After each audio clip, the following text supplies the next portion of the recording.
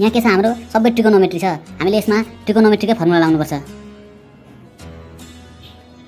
यो concept clear हुनुपर्छ अब के लेख्दिम यहाँ cos र sin छ यहाँ तल पनि त्यस्तै बनाउन खोज्नुपर्छ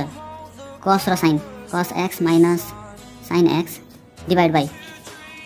sin 2x को फर्मुला भनेको 2 sin x cos x अनि त्यसपछि अब हामी अन्डर रुटको ठाउँमा यो लेख्न खोज्छौं तर हामीलाई त चाहिएको छ माथि यो फर्ममा cos र sin अब हामी यो पनि कन्सेप्ट युज गर्छौं sin square x plus cos square x equals to 1 यो कन्सेप्ट युज गर्छौं 1 plus sin 2x minus 1 dot dx यो लेख्न पाइन्छ किनभने 1 र 1 काटिन्छ 0 हुन्छ लास्टमा त्यसपछि इक्वल्स टु यसलाई यतिकै छोड्दिम इन्टिग्रेसन माथिपट्टि यही होस् cos x minus sin x into dx divide by तलपट्टि के गरौँ भन्दाखेरि यो 1 को ठाउँमा हामी यो लेखौँ sin square x plus cos square x sin square x plus cos square x minus 1 अब यो sin 2x को ठाउँमा के लेखौँ हामी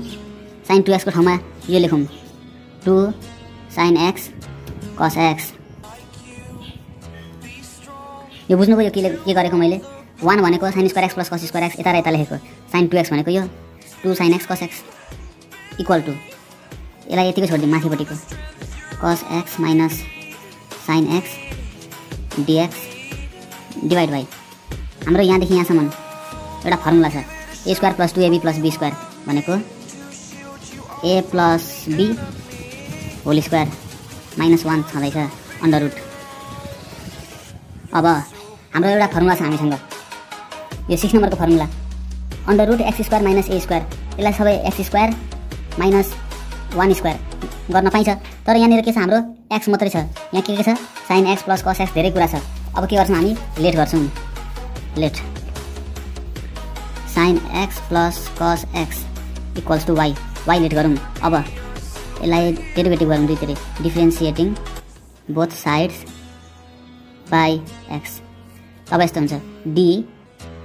sin x plus cos x divide by dx equals to dy by dx sin x को derivative हुन्छ cos x को डेरिभेटिभ हुन्छ माइनस sin x यहाँ अर लेख्न छुटाउनु हुँदैन equals to dy by dx हामीलाई यहाँ के चाहिएको छ cos x minus sin x dx cos x minus sin x यसलाई उता लगौँ अब cos x minus sin x dx equal to dy यो भयो हामीलाई यो चाहिन्छ एउटा अनि यो चाहिन्छ भरे सल्भ गर्ने बेलामा इक्वल टु यसको ठाउँमा हामी के लेखौँ अब dy लेख्दिउँ integration dy divided by under root यो भनेको हाम्रो y हो y स्क्वायर माइनस 1 स्क्वायर अब फर्मुला युज गरौँ फर्मुला लग x भनेको हाम्रो y हो y plus under root y square minus a square plus c अब y को ठाउँमा हामी के लेख्छौँ त्यही हाम्रो भ्यालु लग sin x plus cos x plus under root y square भनेको sin x plus cos x को होल स्क्वायर माइनस 1 स्क्वायर अब यो कति हुन्छ सल्भ गर्नुपर्छ रफमा यो भनेको sin square x plus 2 sin x cos x plus cos square x minus 1 यो र यो 0 भइहाल्यो equals to log sin x plus cos x plus under root sin 2x plus c हाम्रो एन्सर यति नै हुनुपर्ने चेक गरौँ 4 नम्बर ठिक छ यही छ हाम्रो एन्सर छिटो टाइम छैन बुझ्नुभयो होला थ्याङ्क यू